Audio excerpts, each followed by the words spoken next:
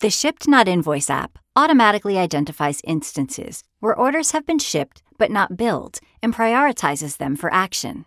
Let's take the role of Robert, our customer service rep. Robert needs to clean up his company's backlog of unbilled orders to accelerate billing cycle time and improve free cash flow.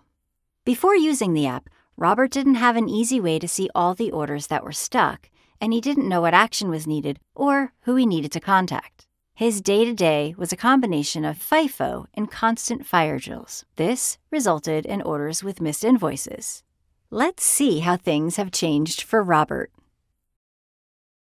Now, with the Shipped Not Invoiced app, Robert sees a prioritized list of the shipped order items that need to be invoiced. The orders are prioritized based on how long billing has been delayed and the respective order value to make sure he always works on the most important and valuable orders. Robert first wants to focus on the long runners, orders that have been unbilled for several months. The app not only prioritizes the items for him, but also identifies the root cause of why orders have not been billed.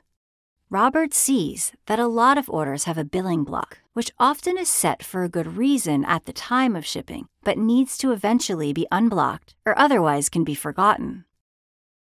Now Robert looks at the first item, where he can see that a billing block was placed on this order at the time of shipping almost 90 days ago. This block has not yet been removed, so action is urgently needed. The app provides all the relevant order information for Robert so that he can decide how to proceed. If there is a clarification necessary, he can involve the finance team via an automated email. For this specific case, he can directly proceed and remove the billing block in the ERP system with just a click.